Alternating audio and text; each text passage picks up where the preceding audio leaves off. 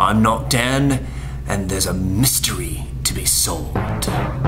Somewhere on this periodic table is a pattern that must be unlocked. The game's afoot.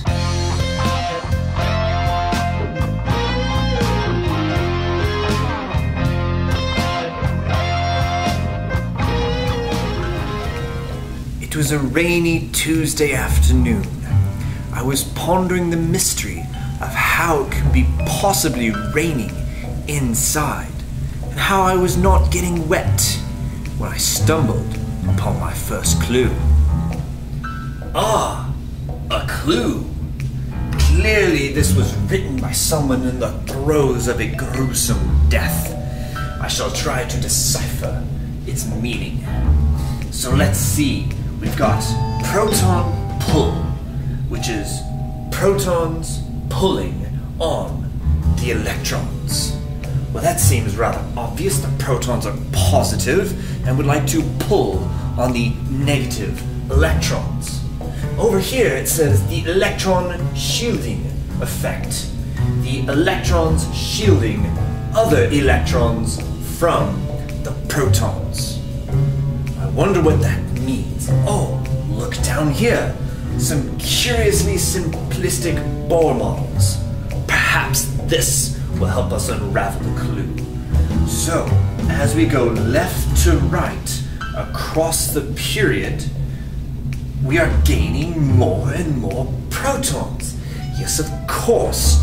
Clearly, as you gain more protons, there is a stronger pull from each proton pulling on those electrons, bringing them closer and closer to the nucleus. And the valence electrons here in that outermost energy level are being shielded by these two electrons in front. And as we go left to right across the period, the electron shielding stays the same because it's the same number of electrons in the front, and clearly adding more electrons on the side doesn't change a thing.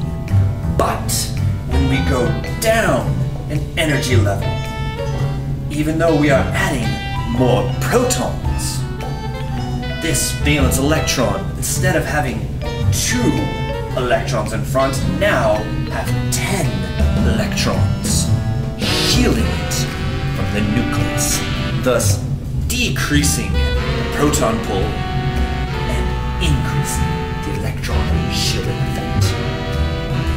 Clever. Maybe this is what I need. Yes, to unravel the mystery, the periodic table. What was that? Will not Dan find the source of the scream? Will he unlock the mystery of the periodic table? And will he finally realize that he's not actually British? Find out in the exciting conclusion of Mysterious Trends on the Periodic Table.